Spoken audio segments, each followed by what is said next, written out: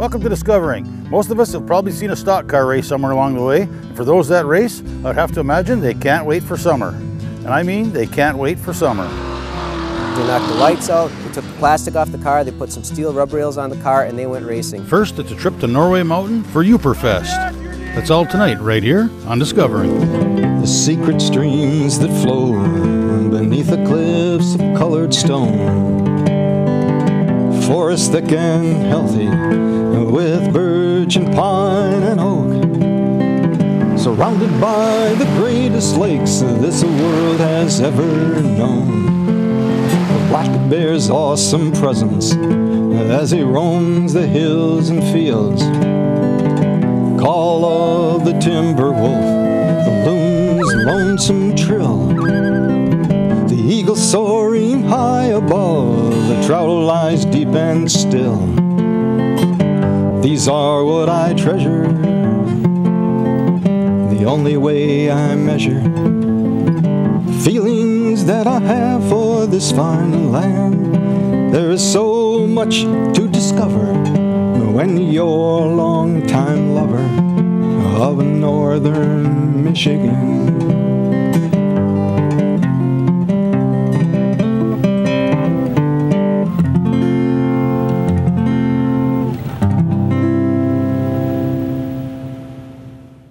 It was a warm, sunny Saturday afternoon.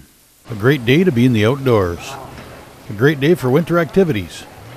A great day for Yoooper Fest. I took a drive to Norway Mountain to find out what it was all about. Neil Urban, Norway Mountain here, and we've got Yoooper Fest here going on today. Great family event. This is our second annual one.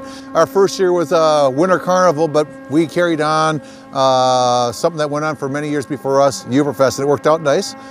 It's a sunny 32 degrees out, and as you can see behind us, we've got tons of snow. Today, with all the events that we have a cardboard box race, we have uphill snowmobile climb, frozen t-shirt contest, past eating contest, we've got the fire hose race, we had the tug of war, and of course we have live music starting this evening also.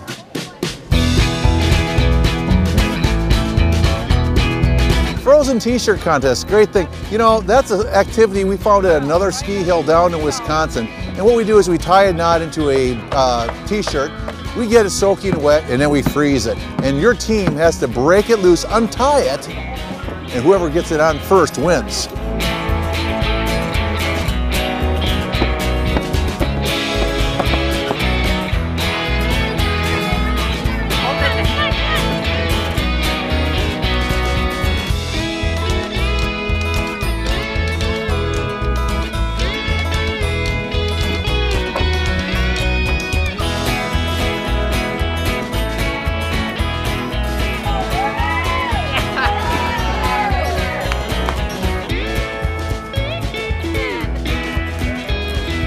Fire hose race, you have the family of 4 or friends, and I put up race gates, and everyone starts. It's a timed event, and who can get through the race gates or the course the fastest is the fastest team.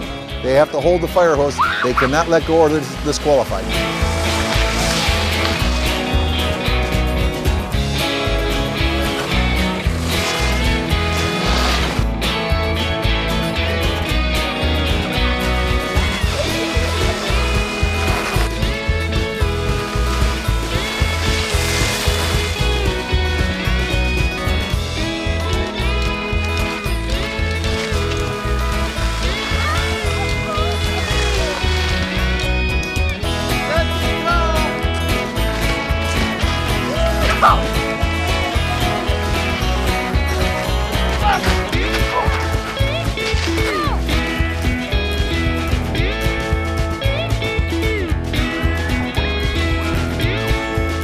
Tug of war, well, we have teams of 4, and this is, of course, just for fun. So what we're doing is we bring out the snowmaking hose, and families of 4 get together, and we just did it. It was just a great time, and the winners did well, except for my brother and my grudge match. We didn't do so well.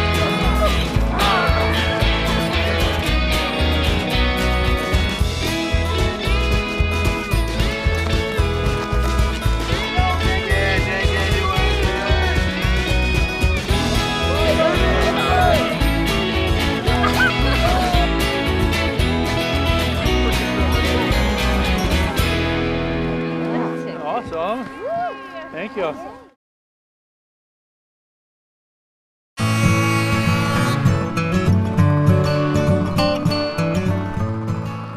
Snowmobile Hill Climb this year is our first attempt. Yoooper Fest is all about family, winter, and fun, and winter events. So I wanted to include the snowmobilers. You know, it's been a little tough this year with our trails, and they've got these sleds. They want to get out and play. Well, so did I. So we came out there, and it was a great event. It was up our Freya run. Conditions are great. They all had a great time.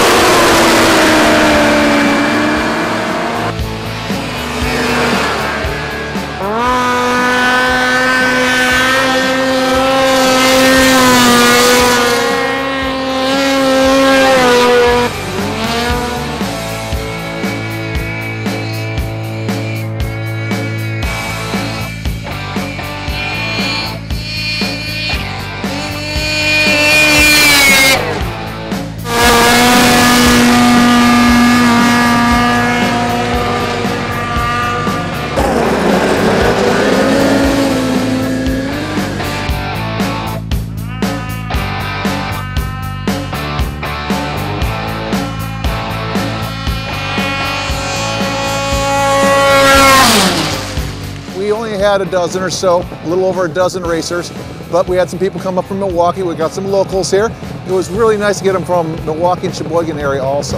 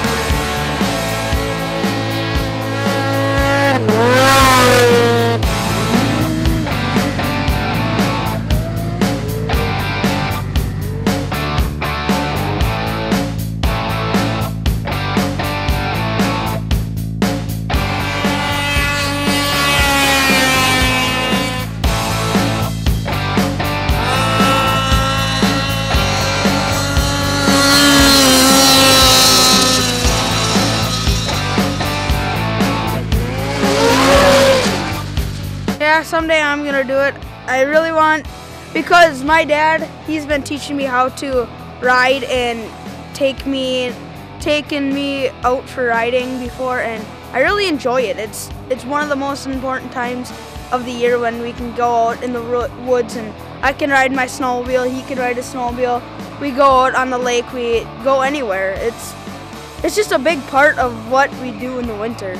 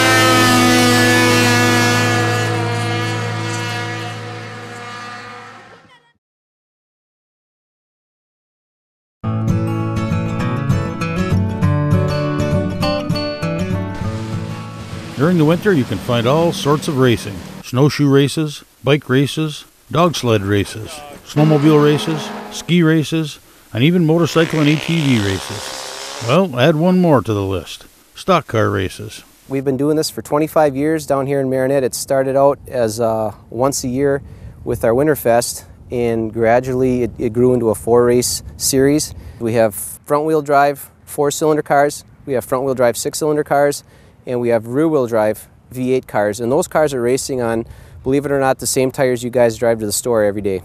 They do a little work to them so they get a little bit more traction, and then the 4th division, what I'll be racing today, is a 4-cylinder front-wheel drive studded car. Take a brand new tire and we put 700 or 800 drywall screws in them so they stick out 3/8 of an inch, and we go race on those.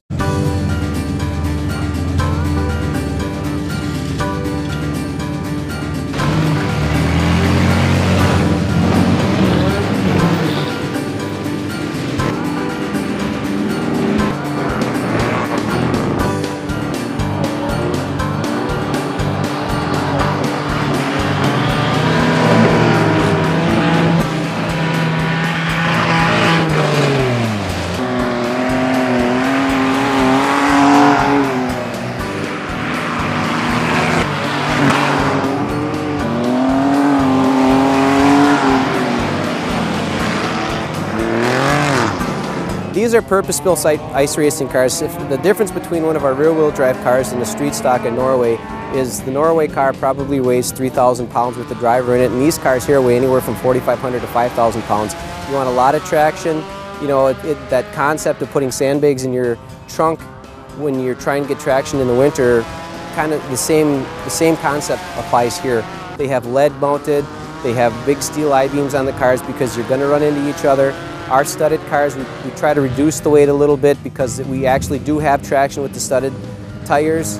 We try to keep things light, but there really isn't much other than, you know, they have an engine and they go forward is probably the only similarities between these cars and the Norway Speedway cars.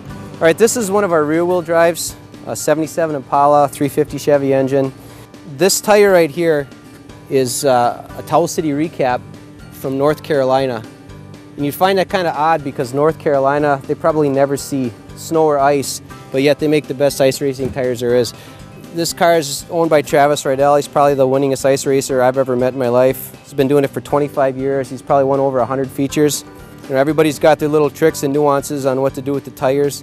Obviously, Travis has got it figured out. He's been doing it for so long and he's so successful at it. But the only thing different between this one and the one that was getting groceries in 1977 is he rebuilt the engine and he's got a little bit of iron on it. We talked about before the difference between the Norway Super Stocks and in these cars. There's a whole bunch of iron on this because there is contact. As you can see, you know, we got a little bit of paint on here.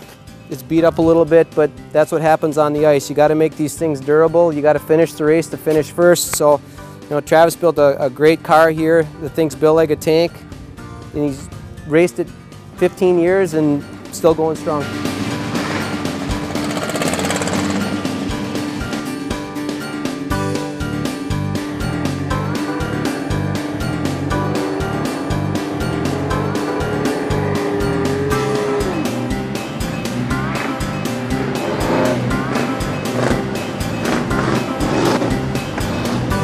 We get fairly good speed down here, probably 75, 80 miles an hour on this 3rd mile track. The track here in Marinette is pretty much the same size as Norway Speedway in Norway, Michigan. And basically what this is just something to do in the winter. We've been doing it for, like I said, 25 years, and the club gets bigger and bigger every year.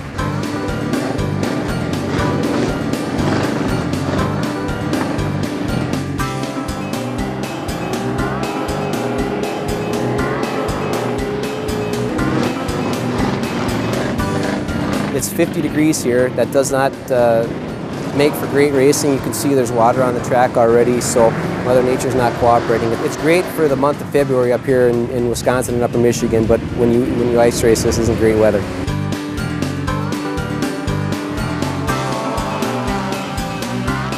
And you can see we've got these safety cones. What happened is last week we have our night race, and there was a hole that started in the track, and then as the cars go through this corner, it just suctions water out of the track. It stays up. The hole just gets bigger and bigger after each lap. So what we did today, instead of trying to plow a new track because there's not a lot of snow here on the bay, we're just going to have to go around these cones. We just went from probably a 1/3 mile track to almost a 1/2 mile track now on the outside. So, you know, that's just the conditions we deal with. 2 years ago when we had that brutal winter, we had 4 great weeks of racing. This year we only get to race for 3 times. So, you know, it's last year we didn't even get to race because the winter was so warm and we couldn't get down on the racetrack. So, you know, it's just you got to play that hand you're dealt with every winter, and we can't really, we try to make a 4-race schedule, sometimes 5 if we get the cold weather, but, you know, Mother Nature is ultimately in charge, and she dictates whether we race or not.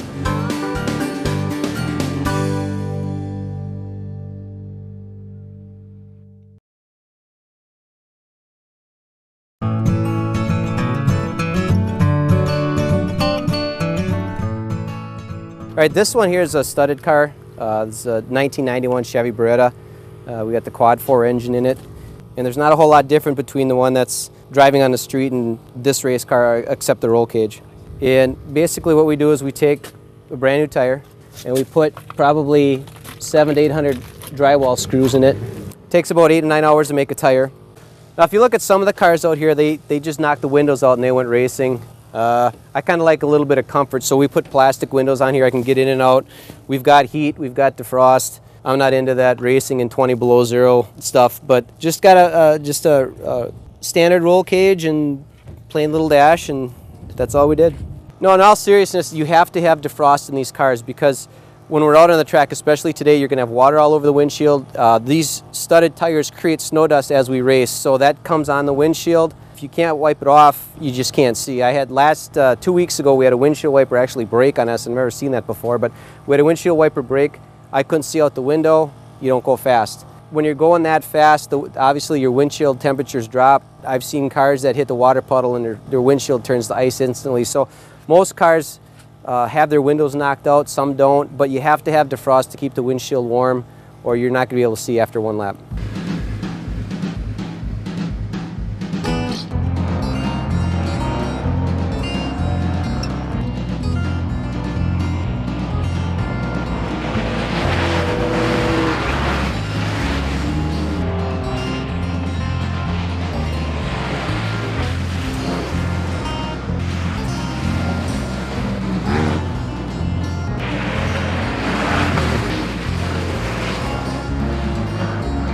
So basically these cars are what you were driving 8, 9, 10 years ago. There's not a whole lot done to them, especially we call them the rubber tire division, the cars that don't have studs. You can put a lot of money into an engine, you can put a lot of money into lightweight parts, but ultimately you're on ice and a lot of that just doesn't show up. So if you want to get into racing, it's a very cheap and safe venue to go racing. Let's say you know, maybe you're thinking about going and racing at Escanaba or Norway, and you're just a little bit of worry. You're worried about the money. You're worried about, you know, maybe the safety aspect of it. This ice racing, very cheap. A lot of these cars, if you look in the pits, a lot of these cars, all they did was they knocked the lights out. They took the plastic off the car. They put some steel rubber rails on the car, and they went racing. That's all they did. I mean, that's, you know, back in the day in stock car racing started. That's what everybody did. And obviously nowadays that's not the case. I mean, there's purpose-built engines, there's purpose-built lightweight parts and stuff like that. But for the most part, if you look at these cars that are in the pit area, these are knock the windows out, knock the lights out, knock the plastic off of it, put some ice racing tires on, and let's go. And it's, you know, for $300 or $400, you could be down here having fun with us. If you're standing in the pits right now, you can hear a lot of impact guns running. And what's happening, and believe it or not, we're trying to put on tires that actually drive better in this wet condition. We took the good, we call them the ice tires that you saw at the beginning of the show, and because of the amount of water that's built on the track, they're switching to a tire they call a co-op, and this basically looks like something you'll find on a hay wagon or something in a farm field. But they're siped and they got these big knobs on them, they're grooved, and what that does, it tries to keep the car up out of the water a little bit. There's a little bit better traction with these tires in the wet. You'd never want to run them on a really cold track where we don't have any water, but what this is going to do is make the car drive extremely better with the wet conditions we have. Believe it or not, you can actually dictate how your car handles with tires on this ice.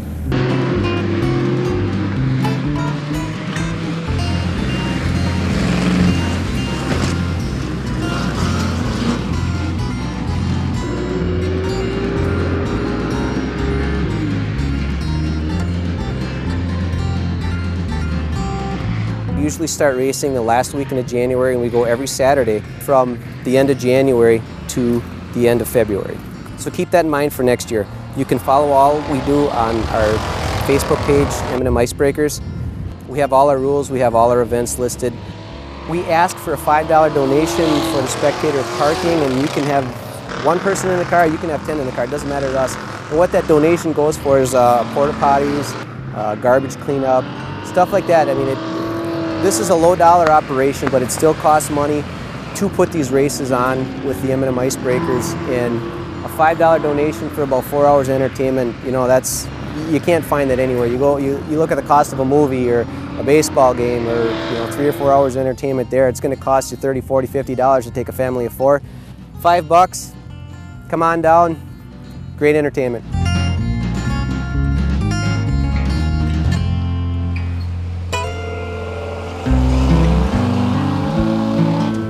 Well, that's it for tonight. If you'd like to keep tabs on what's coming up on Discovering or see where we've been, go to 906outdoors.com. Thanks for watching, and we'll see you next week right here on Discovering.